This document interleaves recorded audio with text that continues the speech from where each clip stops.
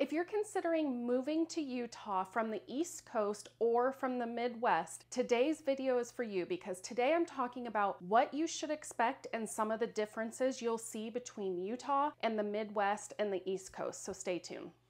So you might be relocating to Utah from either the Midwest or the East Coast. If you're considering that, I want to talk about some of the things that you should expect moving to Utah. I've helped a lot of people relocate from the Midwest and the East Coast to Utah. So these are some of the things that they have talked about with some of the differences and struggles perhaps that they had finding houses in Utah and why it was such a problem for them. But I'm also familiar with it. I actually just got back from a trip from the Midwest, and so I thought this was a perfect time to talk about those differences. So first, and this is in no particular order, but the weather is going to be very, very different in Utah than in the Midwest and the East Coast. So we have lower humidity here. We are considered a high desert, so you're not going to have the lush green landscape that you find in the Midwest and the East Coast when you move to Utah. And one of the things that translates to is you're going to have to get used to the fact that our yards are not like what you're going to find in those East Coast and Midwest areas. Because we are such an arid climate, you know, one of my clients mentioned they had a hard time finding a home here because they were expecting yards like they got on the East Coast with trees and grass and kind of some area between houses to spread out and have a little bit of privacy. Along the Wasatch Front, you're really not going to have that. This particular client had to go to Park City and purchase in Park City to find kind of that type of atmosphere that they were looking for, or Immigration Canyon. So there's two things right there: the climate with the high desert and low humidity, and then the yards and not having that lush green trees and grass and everything that you see in those areas. With that drier climate, another thing that one of my East Coast clients told me is they got a lot of nosebleeds in Utah because it is so dry and it is higher elevation than what they were used to on the East Coast in Georgia. Their family had lots of nosebleeds. So when you move to Utah, you need to drink more water than you would normally do. A lot of people have humidifiers in their homes to try to keep things moist so that they don't have nosebleeds and things like that as well.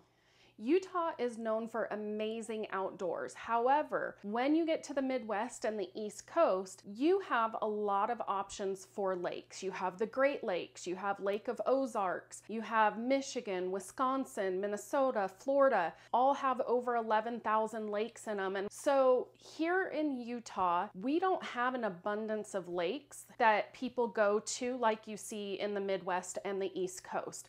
If you're looking at boating and jet skiing and things like that, you know, in those places back east, you can typically go pretty close and find those types of activities. You have a lot of lake houses, things like that. Well, in Utah, along the Wasatch Front, they're far and few between. Some people will go to Utah Lake, but most people will travel further, like Jordanelle outside of Park City and places like that. So you're talking a good 30 to 45 plus minutes to do those types of activities on lakes that are pretty easy to come by in the Midwest and the East Coast. If you're considering making a move to Utah, reach out to me. I help people relocate to Utah all the time, so I'm very familiar with the differences depending on where you're coming from in the United States. Calling or texting me is the best way to reach me, but feel free to email as well. So again, back to weather. We talked about this is high desert in Utah and we don't have the humidity and the lush green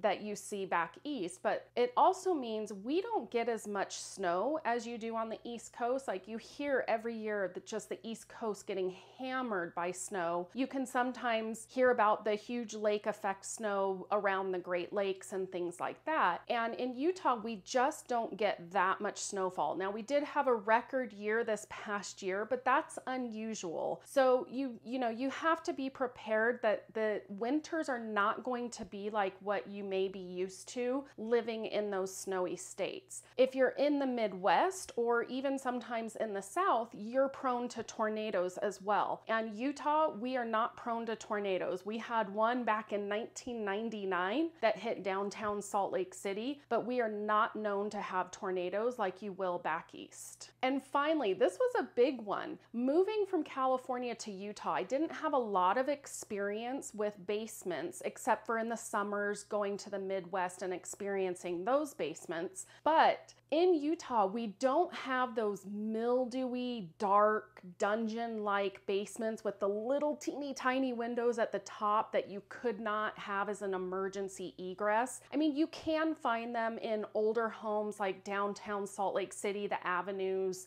Sugar House, those types of areas. You may still find those types of basements, but generally speaking, the basements in Utah are usually at least 8 to 10 foot ceilings in them. You have big windows like you would see on the main floor because of emergency egress with bedrooms and stuff like that down there. So just overall, the basements are totally different in Utah than what you find in other places. Now, people still do the same things with bedrooms down there. Sometimes you'll find laundry rooms. And, here's some videos that I took from the Parade of Homes to kind of give you an idea of what our basements can be like here in Utah. I hope you found the video helpful and gave you some things to consider if you're moving to Utah from back east or the Midwest. If you are looking at making a real estate move, I'd love to connect with you. You can shoot me a text, send me an email, do what you gotta do, but get in touch with me.